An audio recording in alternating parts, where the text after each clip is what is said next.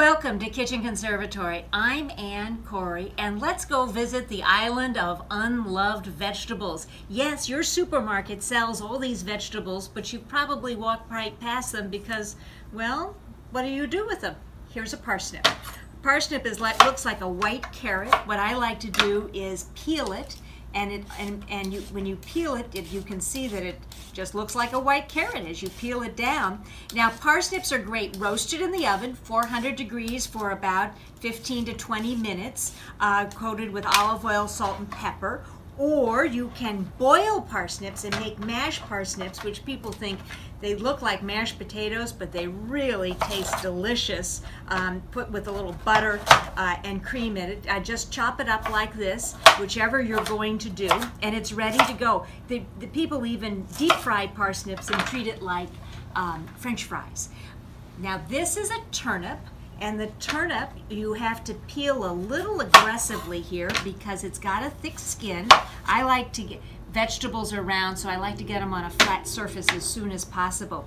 Turnips are incredibly sweet. Again, I like them roasted or I like them pureed. Another thing that's delicious to do with turnips is to butter braise them. Cook them in stock and butter until all the liquid has evaporated. And then season them with salt and pepper. They're really good with the turnips. And then this ugly vegetable is a celery root. And yes, there would be celery stalks coming off the top of this. The French adore celery root. Sometimes you'll see it called celeriac. But once again, you want to peel aggressively this thick skin that you have.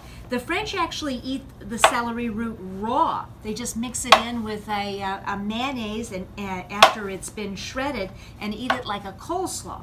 I think celery root tastes best cooked. I like to boil it in milk because when you boil it in milk, it becomes super creamy and delicious. And then puree it. You have to puree it with a food processor. You can't just puree it with a ricer or a food mill. But it even smells like celery. But that's celery root. And then we have a winter squash. This is an acorn squash. I'm not going to peel this the way I peeled the other vegetables because of all these scalloping in it. That makes it very difficult. So sometimes, because with the round vegetable, people have a hard time cutting an acorn squash or a winter squash. I like to take the tip and get things started then. And once you get it started, usually you can take it all the way through. Although if it's particularly tough, bang your knife like that and then you will be able to get it all the way through. You do need to scoop the seeds out of the squash before you cook it. And this is a pitting spoon that I'm going to take the seeds and the strings out of the squash in before I cook it. It's really good roasted in the oven, and it's really good on the grill. To cook it on the grill, I do it face down for about 10 or 15 minutes, then turn it up, and then turn it up over on the other side and fill it with something delicious like roasted garlic. A lot of people do squash sweet, but I think it's great. It takes savory things great. Brussels sprouts. Why do Brussels sprouts get so much attention of being unloved? You can cut off the ends. This is a large one that I would like to cut in half. I like to roast them. And here I have a silicone mat where I can roast the butternut Brussels sprouts with olive oil and salt and pepper. They have real crispy leaves then, and that just tastes delicious. This is fennel, sometimes known as anise. And you can use the leaves on it, which are kind of look like dill, but it tastes like licorice. Fennel you can eat raw or cooked, but usually it's the bulb you eat, not the stalks. You throw that away.